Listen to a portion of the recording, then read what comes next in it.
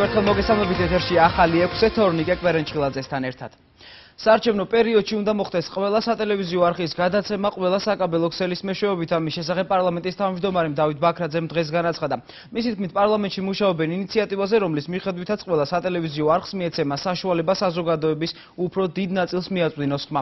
პარლამენტის თავმჯდომარის განცხადებით ეს იქნება წინ გადადგმული ნაბიჯი, რათა მოსახლეობამ მიიღოს მეტი ინფორმაცია და საშუალება ჰქონდეს მოусმინოს განსხვავებულ აზრს.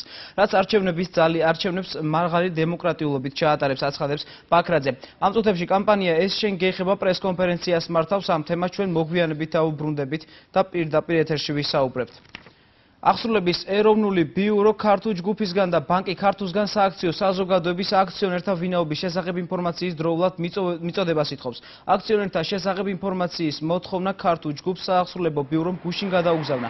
ბიუროს წარმოებაშია თბილისის სააპელაციო სასამართლოს მიერ გაცემული ორი საახსრულებო ფურცელი, რომელთა თანახმადაც ბიძინა ივანიშვილს 74,325,065 ლარის ოდენობით ჯარიმის გადახდა დაეკისრა. ივანიშვილი ჯარიმის გადახდაზე უარს ამბობს. აღსრულების ბიუროს ქართულს პრეზიდენტი ნოდარ ჯავახიშვილი პასუხობს და აცხადებს, რომ მოთხოვნის შესასრულებლად მას კანონით დადგენილი 10 დღიანი ვადა კიდევ აქვს. 21 ივნისს სასამართლო გადაწყვეტილების შესასრულებლად თბილისის საახსოვრო ბიურო მიმართა სააქციო საზოგადოება ქართულ ჯგუფს და მოსთხოვა ინფორმაცია აქციონერთა ვინაობის დასადგენად. მიუხედავად იმისა, რომ აღნიშნული მოთხოვნის შესრულება არ წარმოადგენდა სირთულეს და დროის მცირე მონაკვეთში იყო შესაძლებელი მის შესრულება, ქართულ ჯგუფის მიერ ამ დრომდე არ სრულდება მოთხოვნა. აღსრულების ეროვნული ბიურო იმედს იტოვებს, რომ ქართულ ჯგუფი შეასრულებს კანონით მოთხოვნას. კანონით რა ვადებში რა ვადა მიეცეთ თქვენ იმისთვის, რომ ეს ინფორმაცია მოეწოდებინა? რა ვადა აქვს?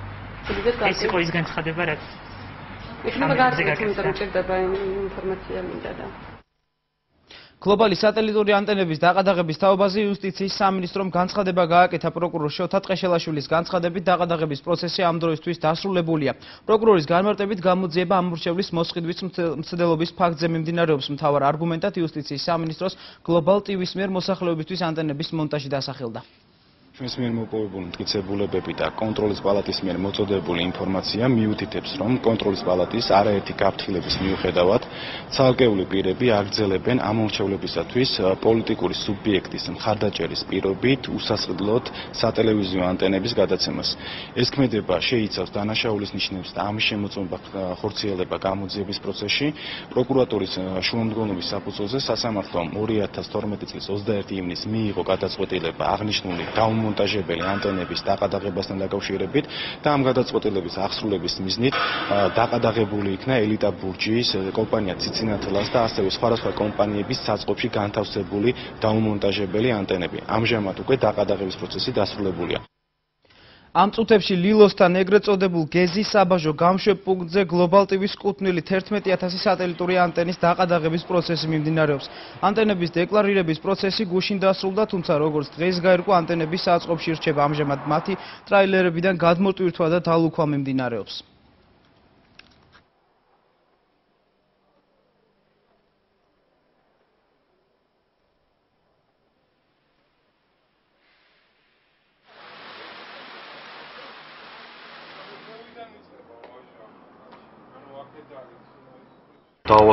დეკლარირეთ ჩვეულებრივად და მე რომ გამოვყავდა უკვე მანქანები და უკვე რომ დეკლარაცია მომცეს ხელში რომ დასრულებული იყო, მე გავიგეთ რომ უკვე დაყადაღებულია, გავხსენით, დავათვალიერეთ გამომძიებლებთან ერთად და ეხლა მიმდინარეობს დაყადაღების პროცედურა. საწყობში შეგვაქვს ტვირთი ეხლა და მე დააყადაღებენ, დალუქავენ.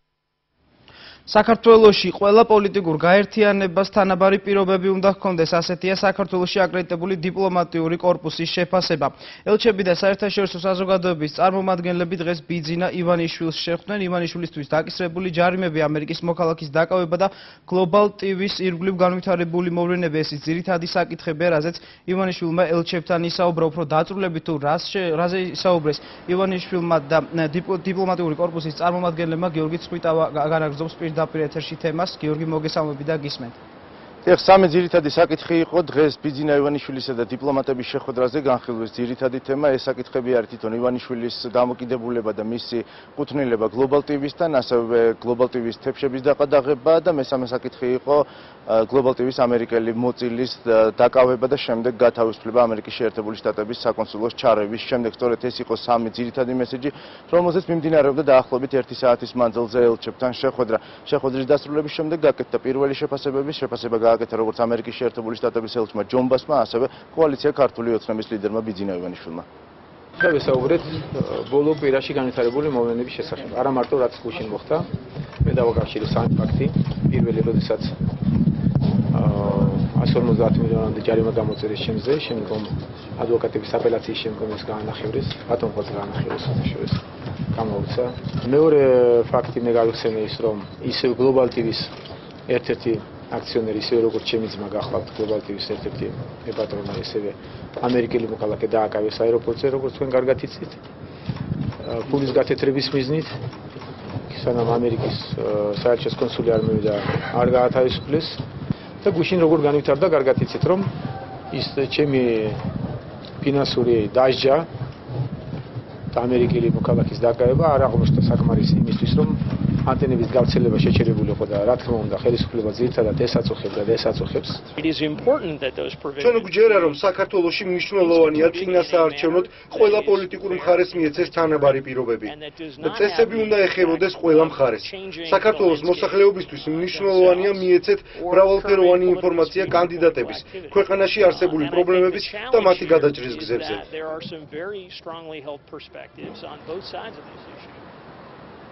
შემდეგი საკითხი იყო ეგრეთ წოდებული მასტკერის საკითხი, რომელზეც როგორც ელჩმა ბასმა, ასევე ბიძინა ივანიშვილმა გააკეთა საკუთარი კომენტარები.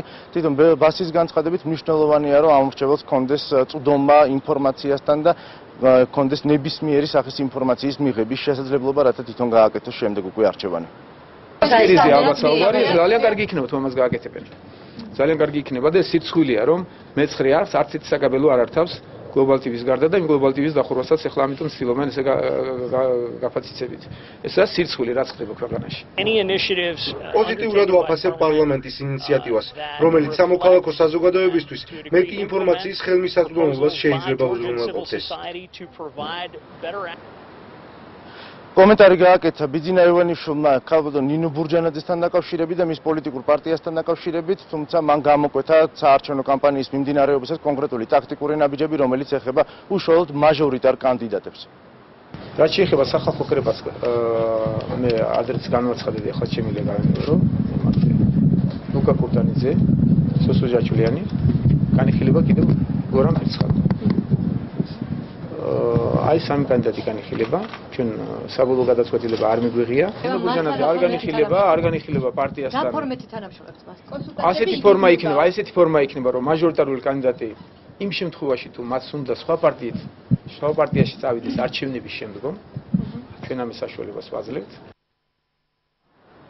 შეხვედრას ესწრებოდა კიდევ რამდენიმე ელჩი, მათ შორის ევროკავშირის ელჩი, რომელმაც კომენტარი ბოლომდე არ გააკეთა. მისი განცხადებით, მან მიიღო სრული და ამომწურავი ინფორმაცია, ხოლო ამ ინფორმაციის გადამუშავების შემდეგ იგი უკვე გააცნობს ქართულ საზოგადოებას მის კონკრეტულ პოზიციას ამ საკითხებთან დაკავშირებით. მადლობა გიორგი, პირდაპირ ეთერში გიორგის ხვიდავა საუბრობდა.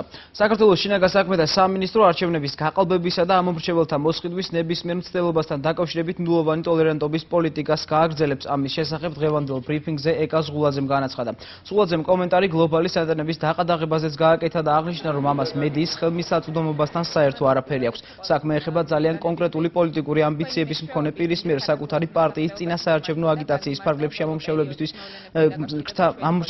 ამორჩევლის მოსყიდვას, რაც დანაშაულია და კანონით ისჯება, განაცხადა შინაგან საქმეთა მინისტრის მოადგილემ.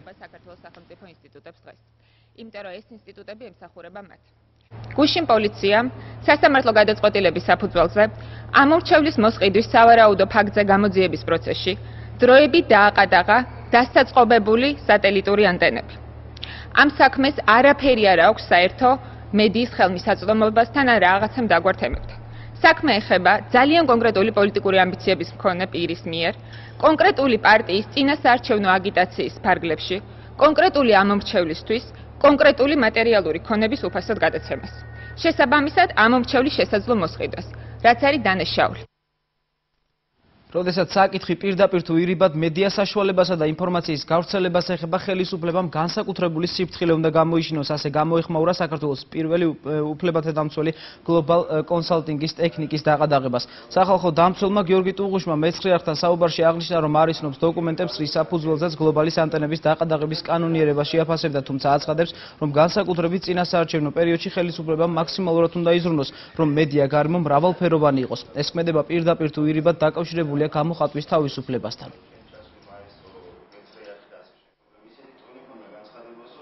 ჩემი მხრიდან აუცილებლად უნდა შეფასდეს, რამდენად კანონშესაბამისია ეს ქმედება, რამდენად პროპორციულია, რამდენად ემსახურება თუნდაც ლეგიტიმურ მიზანს, მაგრამ კიდევ ერთხელ გავიმეორებ, წინა საარჩევნო პერიოდში და რეალურად უკვე არჩევნები არც თუ ისე შორს არის, ხელისუფლებამ უნდა იზრუნოს, რაც შეიძლება უფრო პლურალისტური მედია გარემოს შექმნაზე. მინდა აღვნიშნო, რომ ბოლო დროს განიხილება არაერთი ინიციატივა, რომელიც გულისხმობს თქვათ იგივე საკაბელო მაუწყებლობისთვის ისეთი გარემოს შექმნას, რომ მათ გაცლებთ უფრო ეფექტურად გაავრცელონ ეს წინადადება დროა რო სერიოზულად იქნას განხილული. გლობალ კონსალტინგი პროკურატურის წინააღმდეგ კომპანიას სარჩელს სასამართლოში შეიტანს. გლობალ TV-ში აცხადებენ, რომ ანტენების დაყადაღების შედეგად 7 მილიონ ლარამდე ფინანსური ზარალი მიადგათ. ამ დრომდე უმუშევრად რჩება 800 თანამშრომელი, რომლებიც ანტენებს ამონტაჟებდნენ და რომელთა ხელფასის მონტაჟის რაოდენობაზე იყო დამოკიდებული. როგორც კომპანიაში განმარტავენ, დაყადაღებული ანტენების თვლის პროცესი ამჟამადაც გრძელდება და მათი ზუსტი რაოდენობა დღის ბოლოსთვის გახდება ცნობილი. რამოდენიმე მილიონია, რამოდენიმე მილიონი, ეს არის 5-6 მილიონი შეიძლება იყოს, ნუ საბოლოო ჯამში დაითვლება ეს ყველაფერი ასე იქნება და ლარზე დიახ. დღეს შედის სასამართლოში, სააპელაციო სასამართლოში სარჩელი გუშინდელ გადაწყვეტილებასთან დაკავშირებით. საქართველოს შინაგან საქმეთა სამინისტრო ბიძინა ევანიშვილისა და ქართული ოცნების მხრიდან ქვეყანაში კანონისა და დემოკრატიის დასუსტების მცდელობაზე საუბრობს. როგორც შინაგან საქმეთა მინისტრის მოადგილე მეკა ზღულაძემ დღევანდელ ბრიფინგზე განაცხადა, სახელმწიფოს ამოსავალი პრინციპების შერყევის უფლება ქვეყანაში არც ერთ პიროვნებას ან პოლიტიკურ პარტიას არ მიეცემა. ზღულაძის განცხადებით სამწუხაროა, რომ ბიძინა ევანიშვილი და პარტია ქართული ოცნება ფიქრობს, რომ კანონზე მაღლა დგას და მუდმივად მიზანმიმართულად ცდილობს დაასუსტოს კანონი და შესაბამისად დემოკრატია ამ ქვეყანაში. აცხადებს ეკატერინე ზღულაძე. საპარლამენტო არჩევნები ახლოვდება. საქართველოში ისევე როგორც ყველა დემოკრატიულ სახელმწიფოში არსებობს კანონი, რომ არ იქნას დაშვებული ამომრჩევლის მოსყიდვა ან არჩევნების ნებისმიერი სხვა გზით გაყალბების ცდილობა. ბოლო თვეების განმავლობაში ამ კანონის უგულველყოფის და ამომრჩევლის მოსყიდვის ცდილობის ძალიან შემაშფოთებელი ფაქტების წინაშე დავდექით. ჩვენ არ მივცემთ უფლებას არც ერთ პიროვნებას, არც ერთ პოლიტიკურ პარტიას შეარყიოს საქართველოს სახელმწიფოს ეს ამოსავალი პრინციპები. და ძალიან სამწუხაროა, რომ ბატონი ბიძინა ივანიშვილი და პარტია ქართული ოცნება, როგორც ჩანს, ფიქრობს, რომ კანონზე მაღლა დგას და მუდმივად მიზანმიმართულად ცდილობს დაასუსტოს კანონი და შესაბამისად დემოკრატია ამ ქვეყანაში. მაგალითად, საპატრულო პოლიციის მეტროპოლიტენის სამსახურის თანამშრომლების თემის გუშინდელი პოლიტიკური ანგაჟირების ცდილობა ავიღოთ. ძალიან მარტივი რამე მოხდა. საქართველოს პოლიციის სხვადასხვა ქვედანაყოფებში მუდმივად ყოველწლიურად, რეგულარულად მიმდინარეობს გეოგრაფიული და სამსახურეობრივი როტაციის პროცესი. არასოდეს არ დასმულა კითხვის ნიშანი ამ გადაადგილებებთან დაკავშირებით, იმიტომ რომ ძალიან ცხადია ამ როტაციების მიზანი არის მხოლოდ და მხოლოდ თანამშრომლების გადახალისება, ბიუროკრატიული მოდუნების თავიდან აცილება და ეფექტური მუშაობის უზრუნველყოფა. ზღულაძის განცხადებას ექსპერტები ეხმაურებიან. ვასილ მაღლაფერიძის განცხადებით მინისტრის მოადგილე ამ განცხადებით თავის კომპეტენციას გასცდა. მარინა ჩიტაშვილი კი ქვეყანაში დემოკრატიის ხარისხს ეჭქვეშ აყენებს. ესეთი რამ ხდებოდა ხოლმე საბჭოთა კავშირში, როცა იყო ხალხის მტერი იყო პოლიტიკური ბრალდება, ოღონდ ეს ისჯებოდა შემდეგ ჩვეულებრივად როგორც კრიმინალური დანაშაული, ეს იყო ჩინეთში როგორც კულტურული რევოლუციის მოწინააღმდეგე და ეხლა ჩდება უკვე დემოკრატიის დასუსტებელი, ანუ შინაგან საქმეთა სამინისტრო აკეთებს არა კონკრეტულ მუხლებზე დაყრდნობით, არამედ პოლიტიკური შეფასებით აცხადებს ამას. მინისტრის მოადგილის ფაქტობრივი შეცდომა იყო, მან გამოაცხადა, რომ საქართველო არის დემოკრატიული ქვეყანა, რაც არ გახლავთ სწორი, იმიტომ რომ მათთვის ასე მისაღები ორგანიზაციაც კი, როგორც არის Freedom House-ი 2012 წლის და 2011 წლის შეფასებაში და შეფასება გაგზავნილია და ანგარიში მომზადებულია ბატონი დავით აფრასიძის მიერ, პატიოსნად წერს, რომ ეს არის ჰიბრიდული რეჟიმი. ბაგრატის ტაძარი ისევ იმ პროექტით აღდგება, რა პროექტითაც მისი აღდგენა აქამდე მიმდინარეობდა. მის შესახებ დღეს კულტურის სამინისტროში ნიკარურუამ ბაგრატის რეაბილიტაციის პროექტის პრეზენტაციის დროს განაცხადა. პრეზენტაციაზე კულტურის მინისტრმა და ძეგლთა დაცვის სააგენტოს ხელმძღვანელმა დეტალურად ისაუბრეს ბაგრატის ტაძარზე მიმდინარე სამუშაოების შესახებ. პროექტის აღწერაში მონაწილეობა იტალიელმა არქიტექტორმა იუნესკოს კონსულტანტმა ანდრია ბრუნომ მიიღო. საპატრიარქომ პრეზენტაციაზე განცხადება გააკეთა, სადაც ხელისუფლებას სთხოვა ტაძრის დასავლეთ ნაწილი ისე აღადგინონ, რომ მაქსიმალურად შეინარჩუნონ ბაგრატის ძველი ელემენტები. ნიკარურუა დარწმუნებულია, რომ აღდგენის შემდეგ ბაგრატის ტაძარი ისევ იუნესკოს მსოფლიო მემკვიდრეობის ძეგლთა ნუსხაში დარჩება. ბუნებრივია ესეთ პროექტებს ყოველთვის ასეთ აღწევს ათასნაირი მithმა-მოთქმა, ათასნაირი ჭორი, ხშირ შემთხვევაში დესტრუქციული ქმედებებიც, იმიტომ რომ არსებობს ძალები, რომლებსაც ბუნებრივია ძალიან უნდათ რომ ნებისმიერ მიზეზით საქართველოში განხეთქილება ჩამოაყო.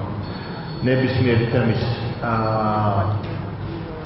პოლიტიზაცია მოხდეს, ნებისმიერი საგანი იქცეს დავის და შუღლის წინაპირობა.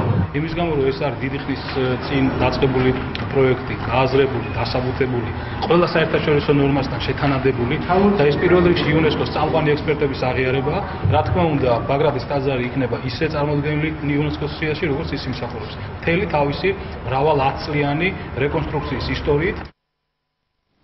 სომხური სათვისტომოებისა და პოლიტიკური პარტიების შეხვედრის შემდეგ სასტუმროს ძველ მეტეხში ყვავილების ქოთანში აღმოჩენილი ფარული მოსასმენი აპარატურის თაობაზე შეფასებები გაკეთდა პარლამენტში. საპარლამენტო უმრავლესობის წევრები აღნიშნულ ფაქტზე კომენტარს არ აკეთებენ. უმცირესობის წარმომადგენლების განცხადებით კი ხელისუფლება პოლიტიკური ოპონენტების დევნას ახორციელებს. ქართული ოცნების მხარდამჭერმა გუშინ დილით საქართველოს სომეხთა უფლებათა დაცვის ასოციაციის თავმჯდომარე და ქართული ოცნების აქტივისტ კარნე ბარსეგიანისთვის გადაცემულ საჩუბარში მოსასმენი აპარატურა აღმოაჩინა.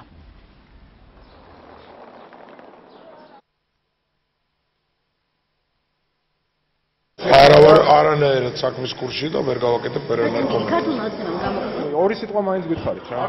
შესაძლოა არ აკეთებს კომენტარს. გლობალ ტივისთან დაკავშირებით. გლობალ ტივიზე მე არ მინდა არავისკენ თითის გაჩერა, უბრალოდ სრულიად ცალსახაა, რომ დღეს და დიდი ხანი არა მარტო დღეს, რამდენიმე წელია საქართველოში მიმდინარეობს ძალიან ძლიერი ფარული ბრძოლა პოლიტიკურ ოპონენტებთან სწორედ აი ელექტრონული და ტექნიკური საშუალებით.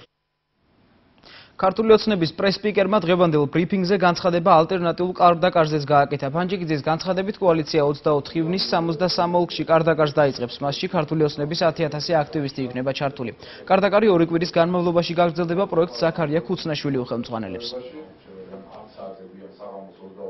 კარდაკარი დაიწყება ერთდროულად 63 ოლქში და ჩატარდება მთელი საქართველოს მასშტაბით. კარდაკარში სულ ჩართული იქნება 10,000-მდე ჩვენი აქტივისტი, რომელთაც ეცმევათ კოალიცია ქართული ოცნების ლოგოთი გამოსახული მაისურები, ექნებათ მაიდენტიფიცირებელი სამკერდეები, სახელი და გვარის და კარდაკარის შტაბის ცხელი ხაზის ტელეფონის ნომრის მითითებით.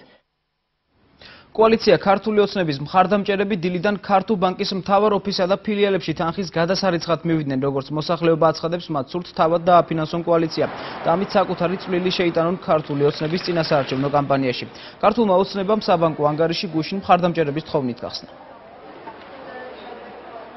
მე დღეს მოვედი აქ, იმიტომ რომ დავაფიქსირო ჩემი აზრი და ჩემი სოლიდარობა ქართული ოცნების მიმართ, იმიტომ რომ მე მჯერავს მაგათი და მზათავარ, რაც არ უნდა გამოცხადდეს, თანხის შეტანა იქნება თუ რაც არ უნდა იყოს ქართულ ოცნებას უდგევართ გვერდში. ეხლაც ხარ უჭერ ბატონ ბიძინა ივანიშვილსაც და ქართულ ოცნებასაც, იმიტომ რომ ყველა ის ქმედება, რაც სახელმწიფოს მხრიდან იქნა განხორციელებული, არ აქვს მნიშვნელობა შინაგან საქმეთა სამინისტროს ძალისხმევით, საჯარო რეესტრის თუ სასამართლოს თუ ასე ვთქვათ, სხვა უწყებების მეშვეობით, რაც იქნა განხორციელებული, არის ჩემი აზრით ყოველად უკანონო. ქართულმა ოცნებამ ქვემო ქართლში მაჟორიტარობის პირველი კანდიდატი ბოლნისის მუნიციპალიტეტში დაასახელა. პოლიტიკური გაერთიანების ლიდერმა დარეჯან ჩხეტიანი კოალიციის ბოლნისის ორგანიზაციის პრეზენტაციაზე წარადგინეს. ჩხეტიანი 20 წლის მანძილზე რაიონში საექიმო საქმიანობას ეწეოდა. ქართული ოცნების ბოლნისის შტაბს კი მალხაზ სანიკიძე უხელმძღვანელებს. იყო ძალიან კარგი ადამიანი. ბოლნისის რაიონში იმდენად ძლიერი კანდიდატი ყავსო დღეს შემიძლია განვაცხადოთ ამამად, რომ ფავორიტი არის ქალბატონი დარეჯანი, ჩვენ ბოლნისის რაიონში გავიმარჯვებთ აუცილებლად და მთელ ქვემო ქართლს გადაედება ბოლნისის არსებული დღევანდელი მდგომარეობა. ძირითადად მე ჯანდაცვის პრობლემებზე მაქვს აქცენტი, იმიტომ რომ ამ სფეროში მე ვიცი რაც ხდება, რა პრობლემებთანაც გვაქვს საქმე და ამიტომ ძირითადად ჯანდაცვისკენ იქნება მიმართული. ჩვენ ყველა ბოლნისელი გავყვებით ამ შესანიშნავ კანდიდატურას, იმიტომ ქალბატონი დარეჯანი არის ყველა ბოლნისელისათვის საყვარელი ადამიანი და ვიდგებით მის გვერდში. კამპანია ეს შენ გეხებამ პრესკონფერენცია გამართა. პრესკონფერენციის დეტალებით ჩვენ ახლა ჩვენს კორესპონდენტ ნოდარ ჩაჩუას ვრთავთ პირდაპირ ეთერში. ნოდარ, კონკრეტულად რა განცხადებები გაკეთდა დღეს ბრიფინგზე? დიახ, კამპანია ეს შენ გეხებაში შემავალმა მედია და არასამთავრობო ორგანიზაციებმა უკვე გააკეთეს განცხადება პარლამენტის თავმჯდომარის დავით ბაქრაძის და კერძოდ კი პარლამენტის მზაობასთან დაკავშირებით, ანუ იმასთან დაკავშირებით, რომ პარლამენტი მზად არის მიიღოს, ასე ვთქვათ, ეგრეთ წოდებული მასტქერისა და მასტოფერის პრინციპი, ანუ ის პრინციპები, რომელსაც დაახლოებით 2 თვის განმავლობაში კამპანია ეს შენ გეხებას ფარგლებში შემავალი მედია და არასამთავრობო ორგანიზაციები ითხოვდნენ, უფრო კონკრეტულად თუ რა შეფასებას გააკეთებს კამპანია ეს შენ გეხება არასამთავრობო ორგანიზაცია ახალგაზრდა იურისტთა ასოციაციების თავმჯდომარეს თამარ ჩუგოშვილს ჩავთავთ პირდაპირ ეთერში. თამარ, მოგესალმებით, რომ გითხრათ როგორ აფასებს კამპანია ეს შენ გეხება პარლამენტის თავმჯდომარის მიერ გაკეთებულ განცხადებას? მოგესალმებით, ჩვენ რაც მოვისმინეთ განცხადებიდან ეს სრულად შეესაბამება ჩვენს მოთხოვნას მასტქერის და მასტ-ოფერის პრინციპების დანერგვასთან დაკავშირებით. შესაბამისად, რა თქმა უნდა, პოზიტიურად ვაფასებთ და იმედი გვაქვს, რომ ის განცხადება, რომელიც ჩვენ მოვისმინეთ, პროპორციულად ადეკვატურად აისახება უკვე კანონ პროექტში და თან იმედი გვაქვს, რომ ეს მაქსიმალურად სწრაფად გაკეთდება. რა თქმა უნდა, მივესალმებით კიდევ ერთხელ უნდა აღვნიშნო, რომ ძალიან პოზიტიურია ამ ნაბიჯის გადმოდმა ხელისუფლების მხრიდან და ვფიქრობ, რომ ძალიან კარგად შეუწყობს ხელს საზოგადოების ინფორმირებას წინასაარჩევნო პერიოდში. და რაც შეეხება თავად კანონ პროექტს, როგორც ვიცი, თქვენ უკვე მზად გაქვთ კანონ პროექტი ეგრეთ წოდებულ მასტქერთან და მასტოფერთან დაკავშირებით. ამ შემთხვევაში, ანუ იქნება იხელმძღვანელებს თქვენ პარლამენტი თქვენი კანონ პროექტით თუ არ არის ეს? ჩვენთვის ეს დეტალები ჯერჯერობით ცნობილი არ არის. ჩვენ პარლამენტს მივმართეთ 7 მაისს საკანონმდებლო წინადადებით, სადაც მათ შორის სხვა საკითხებთან ერთად ეს თემებიც იყო ასახული. მუხლები არის ფორმულირებული და არის პარლამენტში. იმედი გვაქვს, რომ პარლამენტი ისარგებლებს ამ საკანონმდებლო წინადადებით ამ ცვლილების გატარების პერიოდში. თუმცა დეტალები ჩვენთვის არ არის ცნობილი, ჩვენ დღეს საინფორმაციოდან გავიგეთ ამ გადაწყვეტილების შესახებ რამე სხვა კომუნიკაცია არ გვქონია. ძალიან დიდი მადლობა. ახალგაზრდა იურისტთა ასოციაციის თავმჯდომარე თამარ ჩუგოშვილი საუბრობდა ჩვენს ეთერში კამპანია ეს შენ გეხებას სახელით. მე შეგახსენებთ, რომ დღეს დავით ბაქრაძემ უკვე გააკეთა კომენტარი იმასთან დაკავშირებით, რომ პარლამენტი მზად არის მიიღოს, ასე ვთქვათ, ეგრეთ წოდებული მასტქერისა და მასტოფერის პრინციპი და რის შედეგადაც უკვე ვალდებულება ექნება ყველა საკაბელო ტელევიზიას ეთერში, ანუ წინასაარჩევნო კამპანიის ფარგლებში ეთერში ჩართონ ყველა ტელევიზია. მადლობა ნოდარ, ეს ნოდარ ჩაჩუა იყო. მშენებლების პროტესტი თბილისის ზღვაზე სარკინიგზო მშენებლობაზე დასაქმებულები რამდენიმე თვეა 24 საათიან რეჟიმში მუშაობენ. ხელმძღვანელობა მათ სახლში წასვლას და დასვენებას უგზავნობს. მშენებლების ანაზღაურება არარეალურად დაბალია. ბოლო 2 თვის განმავლობაში ამას გვირაბში სავენტილაციო სისტემის მოშლაც დაემატა. 1200 მეტრის სიღრმეზე ჰაერის ტემპერატურა 50 გრადუსს აღწევს. სავენტილაციო სისტემის გამმართვის თხოვნას კი ხელმძღვანელობასთან უსიამოვნება მოყვა. დამსაქმებელი თანამშრომლებს ფიზიკურ შეურაცხყოფაში ადანაშაულებს.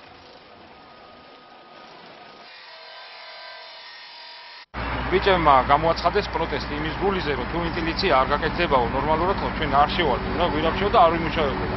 თუ არ იმუშავებდო, მაშინაო წადითო სამსახურიდანაო. და მაგაზე ეთყობა მოხდა მერე სკოლი რაღაცა და პატრონს გამოუძახეს თვითონ ჩინელებმა. სიტყვით აუხსენი, რომ ამას დღეს გავდივართ, კიდე ერთ დღეს უთმობთ, ჩვენ ჯანმრთელობას მთმობთ, გავდივართ, კილომეტრნახევარში შევდივართ, აი ამ პირობებში, ამ ბუხში მუშაობთ, ოღონდ ხვალე დაგვახო, ვითხრა სიტყვა, რომ ხვალე იქნებაო, ხო? ხვალე დაგვახვედროს ეს წყობაში. მოვიდა დღეს ხვალე.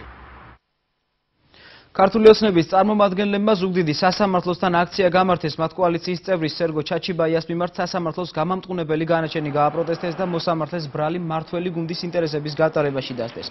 სერგო ჩაჩიბაიას სასამართლო 4 წლით და 6 თვით თავისუფლების აღკვეთა პოლიციისთვის წინააღმდეგობის გაწევასა და ცივი იარაღის ტარების ბრალდებით 19 ივნის გამოუტანა. ჩაჩიბაიას ადვოკატები უახლოეს დღეებში ზუგდიდის სასამართლოს გადაწყვეტილებას სააპელაციო სასამართლოში გაასაჩივრებენ. ეს კიდე ერთხელ გამოვხატეთ ჩვენ პროტესტი ჩვენი სასამართლოს ამ მორიგი უკანონო გადაწყვეტილების მიმართ და ამით იმავდროულად სოლიდარობა გამოუცხადეთ როგორც სერგო ჩაჩიბაიას, რომელიც არის პოლიტპატიმარი, ასევე ყველა იმ პოლიტპატიმარს და უკანონო პატიმარს, რომლებიც დღეს საქართველოს საპატიმროებში იხდიან სასჯელს. სერგო ჩაჩიბაიას დაკავება იყო პროვოცირებული ხელისუფლებისაგან. მაგრამ საშინელებაა ის, რომ ამ პროვოკაციაზე შეუძლია სასამართლოს დღეს დადოს გამამტყუნებელი განაჩენი.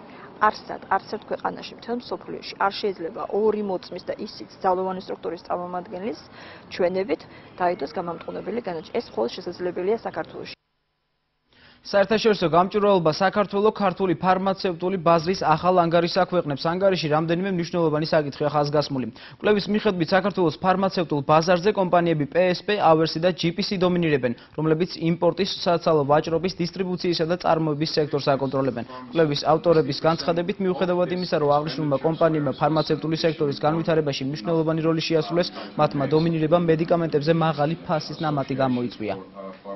ჩვენ დღეს ფარმაცევტულ ბაზარზე ყავს რამოდენიმე მოთამაშე, ეს არის AVERS, PSP და GPC და იმის გამო, რომ მათ აქვთ ყველაზე დიდი წილი ამ ბაზრის, მათ შეუძლიათ გავლენა მოახდინონ ზოგადად ფასზე და რეალურად ის ფასნამატი, რომელიც არსებობს დღეს სხვადასხვა მედიკამენტებზე, არის ძალიან მაღალი და ზოგ შემთხვევაში ევროპის სახელმწიფოებზე მაღალიც კი. ვერ ხვდები, რატო გაკეთე ესეთი არასწორი კვლევა, თუმცა თავისთავად ცხადია, რომ არც ერთ უცხოურ ორგანიზაციას არ აწყობს ქვეყანაში ადგილობრივი წარმოების განვითარება, ვინაიდან ეს ხელს უშლის უცხოური პროდუქციის, ამ შემთხვევაში მედიკამენტების რეალიზაციას. ჟურნალისტური ეთიკის ქარტია და სლოვაკეთის არასამთავრობო ორგანიზაცია წინა საარჩევნო მონიტორინგს იწყებენ. მომდევნო 4 თვის განმავლობაში 6 მონიტორი 11 ტელეკომპანიის საეთერო დროს დააკვირდება. ტელეკომპანიების შორის არის იმედი, რუსთავიორი, მაესტრო, მეცხრე არხი და 4 რეგიონალური ტელეკომპანია. დაკვირვება მაუწყებელთა ქცევის კოდექსით გათვალისწინებული პრინციპების დაცვის კუთხით მოხდება. მათი საერთაშორისო აღიარების ერთ-ერთი მთავარი მიზეზი ვფიქრობ არის ის, რომ მათ აქვთ განსაკუთრებული მეთოდოლოგია, თავისი მეთოდოლოგია, რომელიც არის უკვე წლების განმავლობაში აპრობირებული და რომელსაც ისინი უზიარებენ თავიანთ პარტნიორ ორგანიზაციებს. ეს საარჩევნო კამპანია მიუხედავად იმისა, რომ ჩვენ მონიტორინგის ვადად განსაზღვრეთ 1 ივლისიდან პერიოდი არჩევნების დღემდე, მაინც მიგვაჩნია, რომ არის ძალიან მოკლე პერიოდი, იმიტომ რომ პრაქტიკულად საარჩევნო პროცესი ქართულ მედიაში მიდის უკვე თითქმის წელიწადია. გამოშვებას უცხოეთის ახალი ამბებით განმოგზობთ ოსლოში ანდერს ბრეივიკის 10 კვირიანი სასამართლო პროცესი დასრულდა. ნორვეგიელი ტერორისტის ბოლო სიტყვით გამოსვლისას დაღუპულთა ახლობლებმა დარბაზი დატოვეს. პროკურორებმა ბრეივიკის შეურაცხყოფა და ცნობა და მისი ფსიქიატრიულ საავადმყოფოში მოთავსება ითხოვეს, თუმცა თავად ბრალდებული ამის წინააღმდეგია. ბრეივიკის ადვოკატები მისთვის საპატიმრო სასჯელს ან გამართლებას ითხოვენ. ანდერს ბრეივიკი 77 ადამიანის მკვლელობას აღიარებს და აცხადებს, რომ მათი თავდასხმების მოწყობისას ულტრამემარჯვენე ანტიმუსლიმანური შეხედულებებით ხელმძღვანელობდა. საბოლოო განაჩენს სასამართლო 20 ივლისს ან 24 აგვისტოს გამოიტანს. ინდონეზიის წყლებში მაშველები დაკარგულ 90-მდე ადამიანს ამ დრომდე უშედეგოდ ეძებენ. გემი, რომელსაც ინდონეზიიდან ავსტრალიაში თავშესაფრის სათხოვნელად 200-მდე დევნილი მიჰყავდა, შობის კუნძულიდან 220 კილომეტრის მოშორებით ჩაიძირა. მაშველებმა 100-ზე მეტი ადამიანის გადარჩენა მოახერხეს. კატასტროფის მიზეზი გემის ბორტზე დასაშვებზე მეტი მგზავრების რაოდენობაა. რომში საზოგადოებრივი ტრანსპორტის მოძრაობა პარალიზებულია. საზოგადოებრივი ტრანსპორტის თანამშრომლებმა 24 საათიანი გაფიცვა გამოაცხადეს. ისინი მთავრობის ანტიკრიზისულ გეგმას აპროტესტებენ, რომელიც მკაცრ ეკონომიკურ რეფორმებს ითვალისწინებს. გაფიცვამ ადგილობრივთა გარდა ტურისტებსაც შეუქმნა დისკომფორტი. საპროტესტო აქცია რომში ევროზონის კრიზისის განსახილველად გერმანიის, საფრანგეთისა და ესპანეთის ლიდერების ჩასვლას დაემთხვა.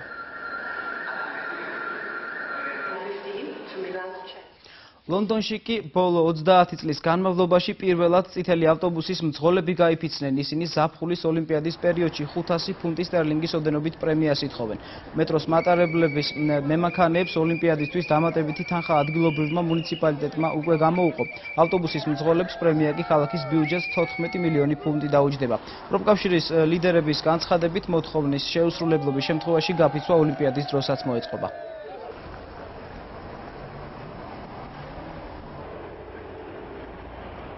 ოლიმპიადაზე დასასწრებად ლონდონში ძალიან ბევრი ადამიანი ჩამოვა, ამით ჩვენი საქმეც მოიმატებს. ყოველდღიურად გადატვირთული მოძრაობა და უამრავი მგზავრი იქნება. მატარებლის მემანქანემ ბაქანზე შესვლისას მხოლოდ ღილაკს უნდა დააჭიროს ხელი. ჩვენ კი ქუჩაში მოძრაობა გვიწევს, ამიტომაც უფრო მეტ ანაზღაურებას ვიმსახურებთ. ამით მე გემშვიდობებით ახალი 9-ზე კი ნათია ლაზაშვილთან და დაბრუნდება ნახვამდის.